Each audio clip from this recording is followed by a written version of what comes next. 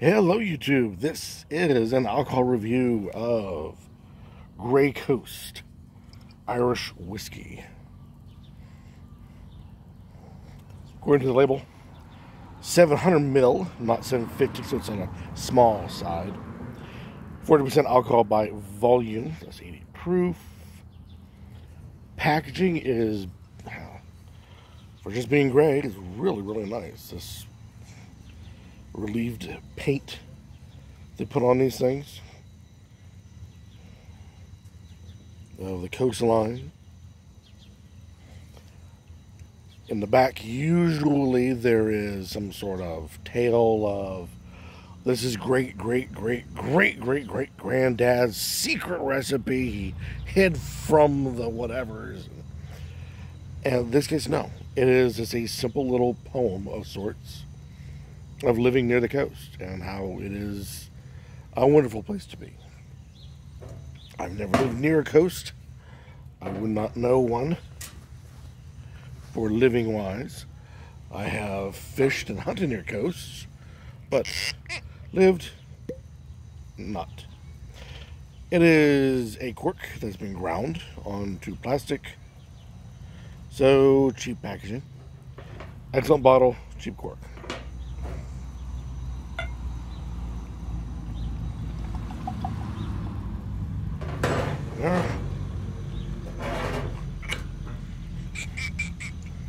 I love that. That's what we get. It is a beautiful caramel. Now I have a strong enjoyment of Irish whiskeys. I find them to be, all in all, just right. Scotch is a little too punchy in the nose. American whiskeys, I always have in mind that they're trying to be the man in a room. Too bad the Scotch is there to knock them down a peg, but they're just kind of bullying me around as well. The Canadian is nice. The Japanese, very good stuff, but I haven't had enough of it to really say yes in my ranking of, so they kind of float around. But sitting at top is the Irish whiskey. It doesn't seem to punch me in the face as hard as others. There's usually enough body there to satisfy my palate. It's quite nice for the most part. There are, of course, some out there that are not so good, others out there that are above and beyond, but for the most part, of the whiskeys, I find Irish quite nice.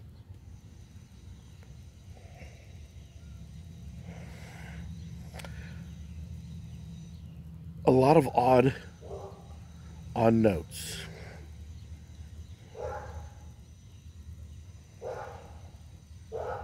There's actually a woody scent to it.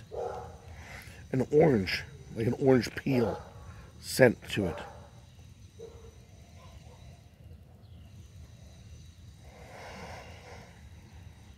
I would like to say vanilla, but that could be just me.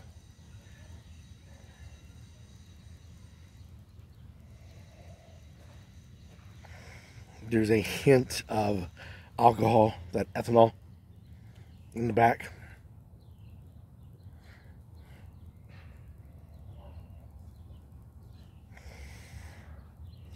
Some other things I can't quite wrap my nose around.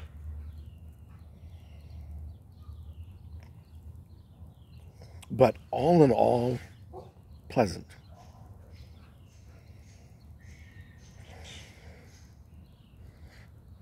So, the taste.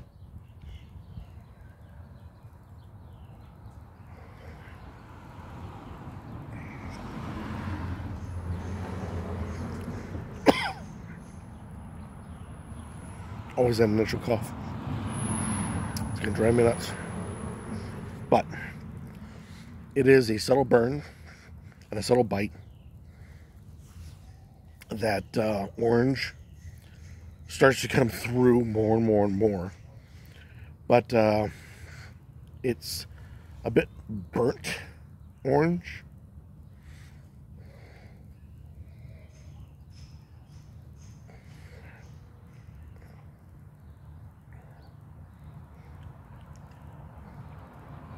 And it really dominates. That's what it is.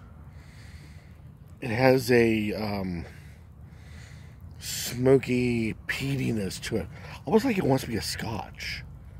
But it's not. This is not a scotch. But has hints in that direction. So, be warned.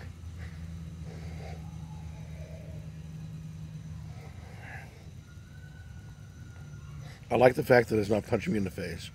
I don't like the fact that it tastes like burnt orange peel. A lot of burnt orange peel.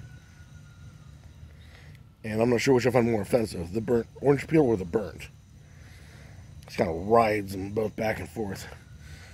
I usually like the taste of, something that's been oaked, heavily oaked. It's going to lean in that direction, but it's not complementing the flavors in this very well. Like I said, I wanted to smell vanilla in it, and I'm not getting it in the palate. The array of other flavors seem to be short as well. It has a very, very long hang time. Just does not want to go away at all. The level of flavor is quite high, actually. Thus, going with the long hang time. And it like I said, it gets you and holds. So, but it's not heavy. It just doesn't want to leave. If that makes any sense at all.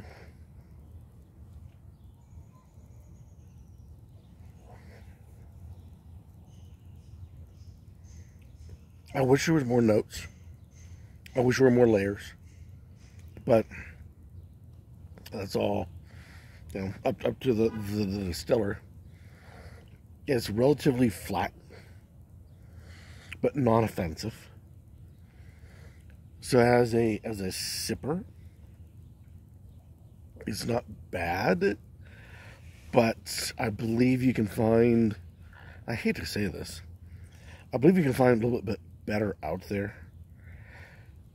As for to mix, to blend, to mix in with the other cocktails and whatnot, I believe this will go very well with that.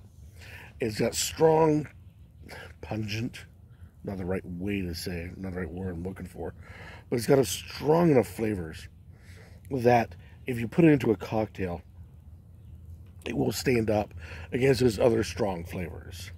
A cola or some sort of juice or something. You'll know this is in it. That will not be dominated.